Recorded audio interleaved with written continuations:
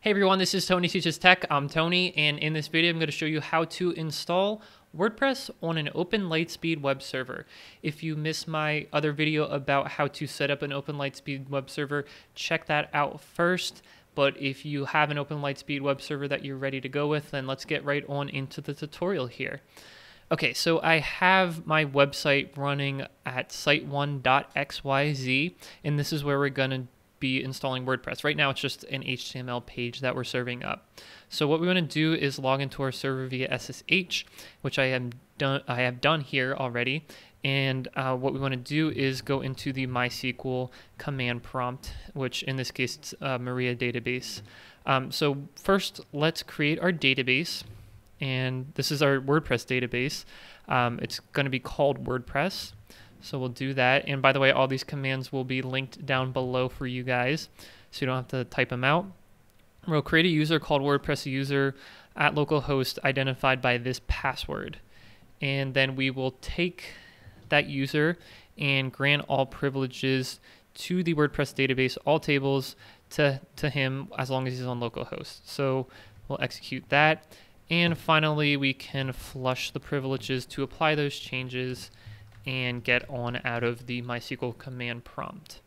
Now, the next thing we want to do is to get the WordPress source code. It's open source, so we'll go ahead and do that in the cd user local lsws directory, and in here is where you see all of your, amongst other things, virtual hosts. We just have one at this point, example. That's what we're going to be putting it. So go into the example directory or whatever directory you're going to put this in.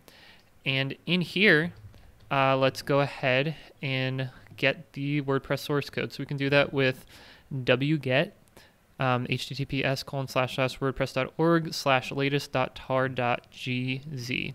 So we'll do that, and within a couple seconds we'll have that on our web server. Let's unpack this with tar-xz or xzvf, order doesn't matter, and then latest.tar.gz.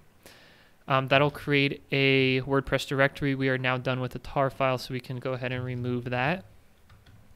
And we'll just, like I said, inside the HTML directory, we do have that index file here, which we're looking at before, which we were seeing the hello world, but we're going to be working with the WordPress directory here from here on out. So let's go ahead and just to be sure, I know this is like a good practice, inside the WordPress directory, let's find all directories and change the permissions to 750 for that. And then we'll do the same thing for all the files, except the permissions for that will be 640. And that's just a security thing here.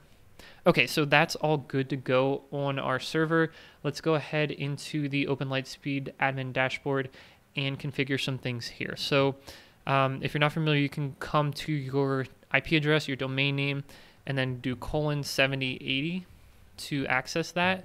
And you might get this, your connection is not private, which is okay. You can proceed to your admin dashboard. I'm gonna log in here with my username and password. Okay, and in here you can do a lot of stuff, but this is in place of editing manually configuration files and stuff like that. So the first thing we want to do is to go to our virtual hosts, and we're going to look at our only virtual host at this point, which is the example one, and we're going to view that. And in here, we're going to go to the general tab, and we're going to change our document root, right? So we saw the HTML directory, we're going to change that to WordPress instead. And we're going to put our domain name in here. So that's site1.xyz, and our alias www.site1.xyz. And everything else looks good here. So we'll save that. Next thing I'm going to do is change the index file. I just know for a fact, and I can show you that the index file for WordPress is a PHP file, so we'll change that to index.php. You can actually have multiple here. You can do index.html, but we just for the sake of completeness, we'll just do index.php here. And that looks good, so we'll save that. And then there's one other change I think that we have to make in here, which is in the rewrite section up top. And we want to Enable rewrite, yes, and auto load from .htaccess, yes. So we'll save that. And now the last thing we want to do is to come into our listeners up here and change the, well, not change, but add the domain name for our example virtual host. So instead of star, we'll just to be explicit about it, we'll do site1.xyz. Okay, so now let's go ahead and, as it says up here, configuration has been modified to apply changes. Please perform a graceful restart. So let's go ahead and do that. Yes, that looks good. And in a new tab, we'll go to site1.xyz, and we should see the WordPress installation happen, which we do. So we'll go ahead and quickly go through this. Yes, we have all this information, so let's go ahead and enter that in. The database name is WordPress.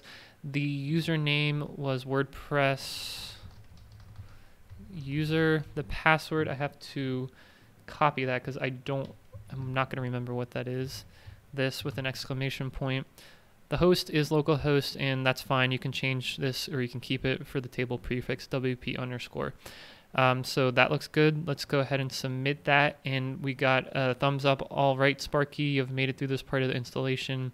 WordPress can now communicate with your database. So let's go ahead and do the actual installer. We'll name this site just based on the domain name site1. Username Tony, password, that's fine for now. In my email, tony@tonyteaches.tech. Okay, so we'll go ahead and install WordPress. And that looks like it's successful, so we can log in with my username Tony, password that I copied onto the clipboard, and whoops, Tony password with the exclamation point. And then we can do that. Uh-oh, did I forget how I wrote that? Did I do Tony? I think I did Tony. Let's try the email address, tony@tonyteaches.tech, and then the password. There we go. Okay. A little confused there, but now we have our WordPress admin dashboard. I have a ton of videos on this this channel about how to configure this and all that stuff. But if you go to the home page here, this is what you see. The default installation looks like the 2020 theme. So if you want to learn how to install an SSL certificate on your WordPress website or another website with OpenLiteSpeed, then check out this video here. And if you want to learn how to install multiple websites at once on OpenLiteSpeed, check out this video here. Thank you guys for watching. I'll see you in the next one.